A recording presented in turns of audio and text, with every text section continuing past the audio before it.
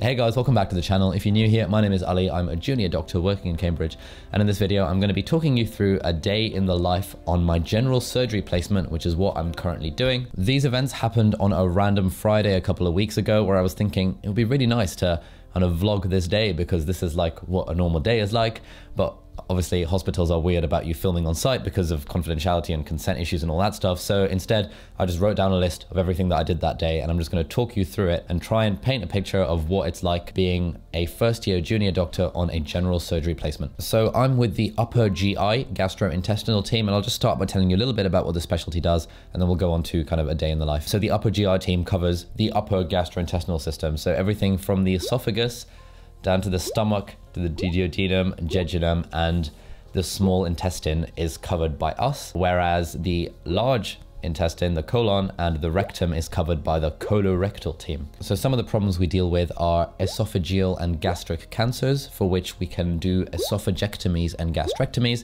Obviously, me as a junior doctor, I don't physically do those operations. Those are done by the consultants and by the registrars who are actually training in general surgery.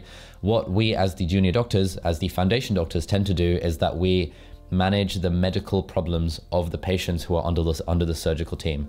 So for example, if a patient needs fluids prescribed or if a patient randomly becomes unwell, we are the ones who are kind of the first responders to that scene, because usually the consultants and the registrars are in theatre doing the operations. Other things we deal with, we sometimes get small bowel obstruction. Occasionally we do appendicitis and appendectomies.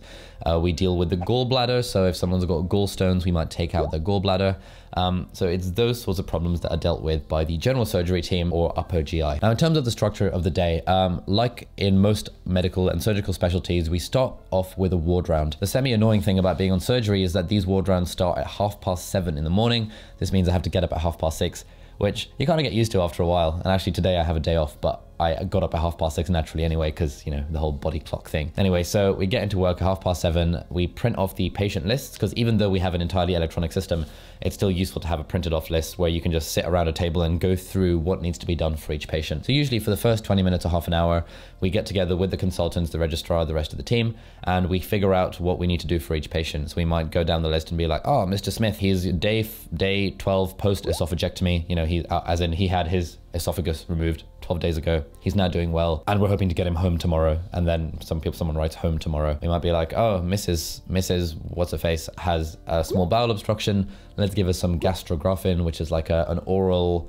contrast agent that helps the bowels move a little bit more, and then we'll do an x-ray 6 hours after that to see if the bowel obstruction has resolved. So after about half an hour of running through the patients and blitzing through what's wrong with them, we then split up, and usually one of the juniors goes with one of the consultants and we see half the patients, and then the other junior goes with the other consultant and sees the other half of the patients. And then when we see the patient, it's about getting their notes up on the system. It's quite handy because I've got the iPad with me, so I can just log into our computer system there and then, and we can therefore save time. I don't have to wait to grab one of those, you know, computer on wheels and log into the system and wait for it to load and all that stuff. So that's quite handy on the iPad. And when we're seeing the patients, we're doing things like checking their vital signs. So, you know, overnight, did they spike a temperature? Did their heart rate go dangerously low? Anything like that. We're looking at their blood tests. Most patients that we're looking after have blood tests on a fairly regular basis, often daily. So we look at their bloods and make sure there's nothing disastrously wrong with them. And we're talking to the patient, asking them how they're feeling, if they've got any pain, that sort of stuff.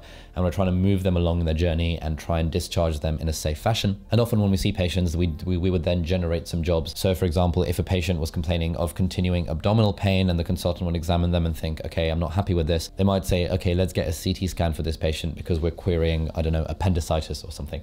And then I would write down on my iPad, CT scan for the patient, and I'd also put it in the patient notes electronically. But it's useful to have these two copies because you don't want to then have to log into every single patient's notes to get a list of your jobs. So you put the jobs list on the patient's notes, but then you also have your own separate list on the side, which I use the app Good Notes for these days. Anyway, so we do the ward round, we walk around the hospital, and this usually takes an hour or two. We've seen every patient at this point, we've looked at all the bloods, we've made sure they're fine, and we have generated this random list of jobs. It's not random, it is a very reasonable list of jobs that we have to do to try and safely discharge everyone. So that's pretty standard so far. But the thing that I really like about the surgery placement is that it's there's a lot more stuff to do than there was on my previous medicine placements. And I feel like I'm constantly having to juggle things and to triage what's really important versus what's not that important, and therefore prioritizing my to-do list. So it's all well and good having this list of jobs, but the problem is, it's not really a problem, it's a good thing to do, is that we carry a bleep, and that bleep goes off a lot of times throughout the day when stuff happens that we weren't expecting. So for example, a nurse might call us because a patient's become unwell. We might get called by the pharmacy or by the pharmacist because there's an error in one of our discharge summaries or, list of drugs that the patient has to take. All these sorts of things can happen. So we, as the bleep holders, as the junior doctors holding the bleep, have to be prepared for anything that happens when the bleep goes off. So here is a list of things that I had to do on that particular day. And so the ward round finished at around 11 a.m. On that day, we had 33 patients. That's a bit more on the high side. We can usually manage very nicely with about 20, 25. But 10 of them were going home that day. So therefore, me and the other junior doctor, Joe, we had to do 10 discharge letters and 10 what's called TTOs, which means to take out, which means prescribing a list of medications that the patient needs to go home with. Now this is sometimes simple. Let's say you have a 25-year-old person who has come in because of appendicitis. They had their appendix removed and now they're going home. It's not that hard writing a discharge letter. A discharge letter is where you tell the GP, hey, look, hello doctor, Mr. Tom whatever Jones came into hospital on the 8th of May 2019 with appendicitis. We did an appendicectomy. He recovered well. There's no routine follow-up required. That's like a 3-line discharge letter, and apparently GPs appreciate it when you brief about that sort of stuff. And a 25-year-old is unlikely to be on any regular medications, so you don't really have to do anything for their drugs list. But what if they're like 85 years old, or actually more realistically, what if they're 65 and they've got gastric cancer and they've had their stomach removed and they've been put on a load of new painkillers for it, and they've been started on a load of low molecular weight heparin injections to reduce their risk of a blood clot forming in the 28 days post-operative period, and also they've come in with a ton of medications and you have to change some of them. At that point, it becomes a bit of a chore and something you actually have to think about to do the discharge letter and to do the drugs list. So the discharge letter is where you explain to the GP what happened in hospital and if there were any complications and how we dealt with those complications. So often, if we have patients who are there for 2 or 3 weeks, it will take 20 minutes to half an hour to actually figure out, going through the notes, what was wrong with them and to turn it into a decent discharge letter that a GP would be happy with. And then you have to look at all the drugs and see like, okay, do I want to send them home with codeine or morphine or meptazanol, or what sort of painkillers do I want to send them home with? How many days of heparin injections should I prescribe them based on when they had their operation and what sort of operation they had? There's quite a lot to think about. Some patients might be on a drug called warfarin for something called atrial fibrillation, which is an irregular heartbeat. Warfarin thins the blood, but sometimes we stop the warfarin before their surgery, and so we have to think about how we change the dose to restart them on the warfarin. All of these various things have to be done. So on this random Friday, we had 10 different discharges to do. About half of them were fairly simple, but the other half were kind of complex. And so me and Joe split the workload between us and tried to bash through them as efficiently as we could, while obviously, being safe about it, because discharge letters are important and the drugs that people take home are also very important, and a big source of potential errors can happen due to mistakes on this drug chart that people take home with them. Anyway, so while we're doing these discharges, we've got a few other routine jobs to do. So for example, we had 3 ultrasound scans to organize. We like to do ultrasounds for people with cholecystitis or people with biliary colic, so essentially gallstones in the gallbladder that are causing pain.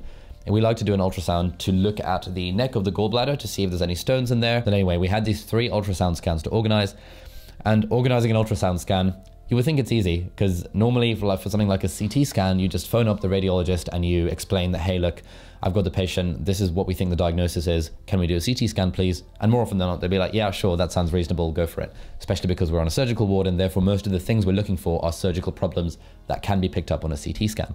But when it comes to ultrasound scans, because there's not that many slots for ultrasound, you have to walk literally about 3/4 of a mile all the way to the ultrasound department, have to wait to speak to a radiologist who might be in the middle of scanning patients because they always have ultrasounds to be doing, and sort of try and convince them to prioritize your ultrasound scans based on everything else in their to-do list. So you have to really be prepared. You have to really have a story, and you have to understand how urgent each specific request is.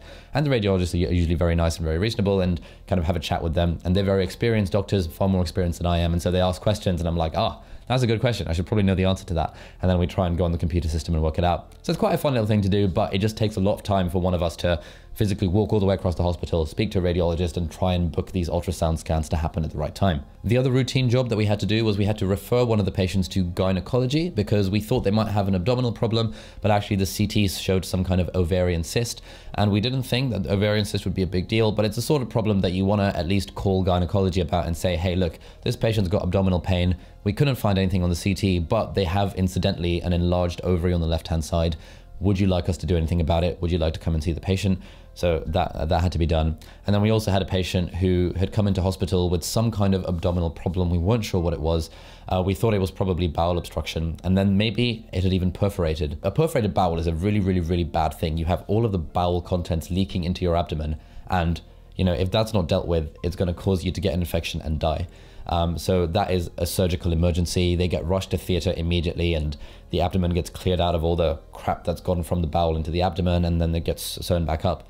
But if someone is very old and very frail and are unlikely to survive emergency surgery, it then becomes a point of saying, okay, I guess we have to manage this conservatively and keep them comfortable. And so we had a patient who we suspected had a bowel perforation, but there was no way that this patient was going to survive surgery. And so it became a case of referring to the palliative care team and asking them for their opinion and explaining to the patient in like a nice way that we're very sorry, but there's nothing really we can do. I didn't have to have that conversation, thankfully. I don't think I would have done well with it. The consultant was there, so he had that conversation with the patient. But we as the junior doctors then had to speak to the palliative care team, the cardiology team, and see if there was anything else that we could do to make this patient's final few days a bit more comfortable. So that was another routine thing. And then while we're organizing these 10 discharge letters, these 3 ultrasound scans, and this referral to palliative care team, we're getting a lot more bleeps from nurses across the hospital who are looking after our patients. So for example, one thing is that when we discharge patients on controlled drugs like morphine and oxycodone, we have to print off a form on the system and physically sign it, because controlled drugs have a lot more regulation behind their use. And that's fine, like I can appreciate why it happens, but it's a little bit annoying when you're sitting in an office that's on one side of the hospital trying to do your discharge letters, and then you get called about the patient that you've done the discharge for that's literally a mile away, or not a mile away, more like a kilometer away on the other side of the hospital, because you have to print off their controlled drug form. And then that involves, okay, being like, right, this piece of paper is delaying this patient's discharge. I've just got to go. I've got to sign this form physically, and I've got to give it to the pharmacy. So then we do that. There was another patient as well who I got bleeped about while I was on the way to do one of these controlled drugs form. And it was a nurse saying, oh, we've got a patient who we're trying to discharge home, but they're a Jehovah's Witness, which means they're not going to consent to any kind of blood transfusion. And they also don't want to be resuscitated. So they've got a DNAR, do not attempt resuscitation, in place. They've got it in place in the hospital and in the community, and that's all well and good. But actually, in order to get the patient home, they have to go in an ambulance because they don't have their own transport. And the ambulance crew won't take them unless they physically have a Jehovah's Witness kind of ambulance do not resuscitate form signed, because otherwise, what if the patient goes into cardiac arrest in the ambulance? Like, they're not legally allowed to not do anything to them unless they have a physically signed form that explains that they're a Jehovah's Witness and they don't want resuscitation.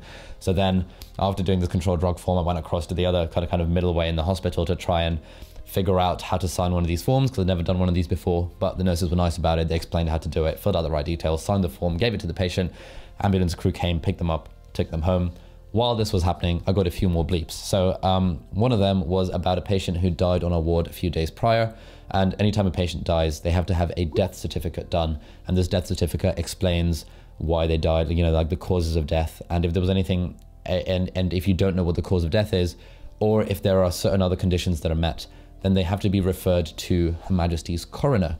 And the coroner is like a service, I think it's run by lawyers, and they are employed by the state to make sure that when people die, that we know why they died, and that we know that there was no foul play that could have led to their death. So unfortunately for this patient, because they died within 24 hours of being in hospital, they were going to die anyway. They had a life-threatening problem that we couldn't cure with surgery. But because they died within 24 hours, this is the sort of problem that has to be referred to the coroner by default. And so we need to do a death certificate for this patient, but then we also had to phone up the coroner's office and say, hey, look, this is the situation. And then they asked a load of other questions about exactly why the patient came into hospital, who saw them, blah, blah, blah. And ultimately said, yeah, that sounds fine. Feel free to issue the death certificate. So it's just one of those things that we have to do. And again, we can appreciate why it has to be done. But when you're in the middle of doing all these other things, it just adds to the list of, this is a bit of admin that I have to do because it's a legal requirement to phone up the coroner for patients that have died within 24 hours of admission. Okay, cool, I'll do that. So at this point, these jobs are starting to pile up and we're slowly getting through the list, and it's nice because there's 2 of us and we're kind of sharing the workload. But at 1 p.m, it was a Friday, so we had our mandatory teaching every Friday from 1 till 2. All the F1 junior doctors get together and we have a teaching session, and that's a requirement for our kind of educational portfolio thing. So we had to go to that, which means we couldn't do any jobs on the ward for that hour.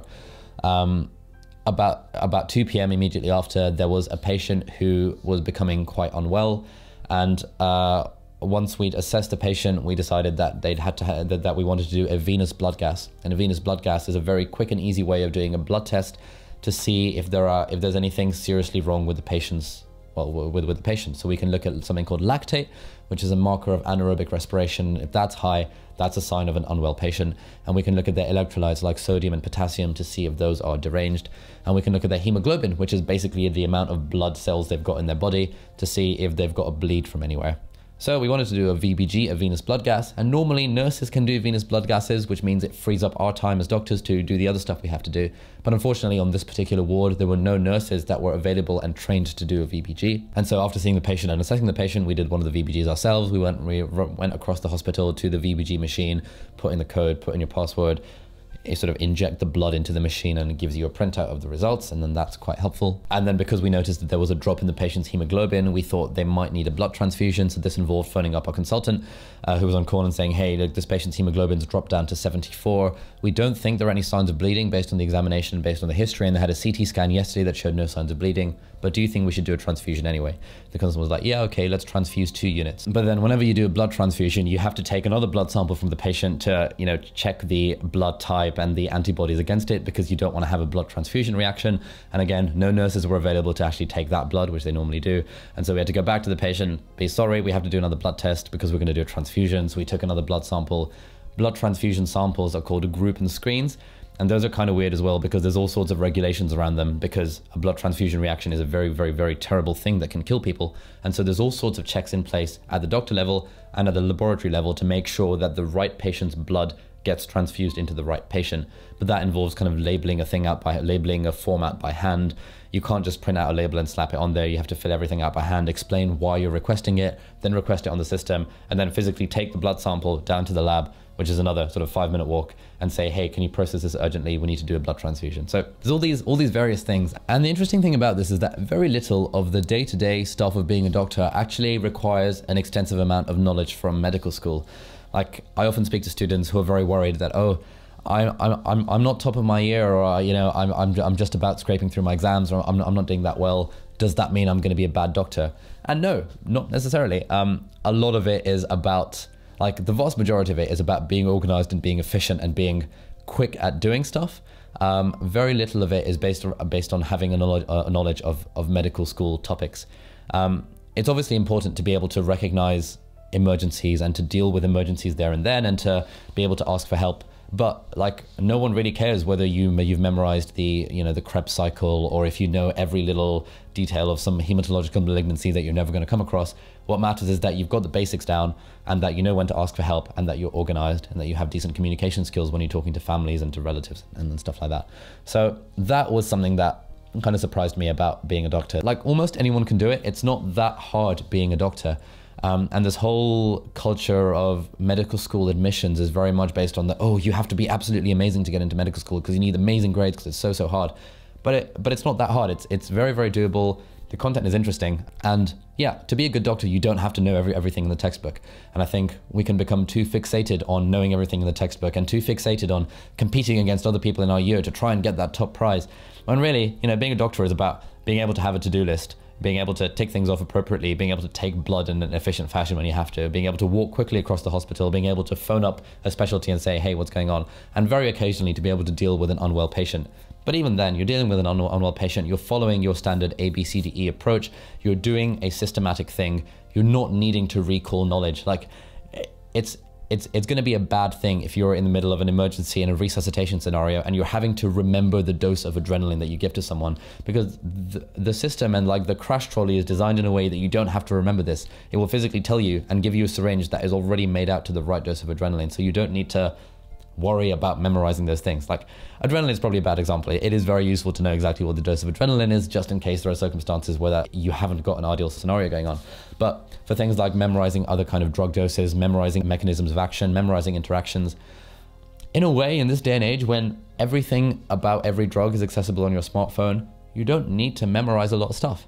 You don't need to know it off the top of your head. And in fact, having the confidence / arrogance that you just know things off the top of your head is one of the ways that people sometimes make mistakes, because, you know, you think you know the dose of a drug, but you might have got a number wrong. Like, how long does it take to just look it up on your phone? It takes about 5 seconds. There's the official BNF, the British National Formulary app. You can just look at. Every hospital has their own guidelines about different drugs as well. So being a doctor is not really about the stuff you know. It's about being organized, being systematic, following the structures, following the guidelines, and being able to ask for help when necessary. So overall, this was a really fun day. I had a great time. And the nice thing about my general surgery placement is that it never feels as if it's dragging. Like, there's always enough stuff to do that by the end of the day, I look at my watch and I'm like, oh my God, I can't believe the whole day's passed. And that's like a really nice place to be in. And it's got, occasionally there are days where the work feels a bit overwhelming, but then we've always got senior support if we need it. And, you know, if there's too much stuff to do and not enough time to do it, then you know, it's just about triaging appropriately and saying, okay, that can wait till tomorrow, that can wait till tomorrow, that's not urgent, we'll do that later, and prioritizing the urgent things. So that is a day in the life on the general surgery placement. I hope that was semi-partially useful to people who are in medical school, maybe thinking of applying to medicine, or maybe just interested in what happens as a junior doctor on a surgery placement. Yeah, thank you very much for watching. If you liked the video, please give it a thumbs up. If you haven't subscribed to the channel, then please consider doing so. Have a lovely day, and I will see you in the next video. Goodbye.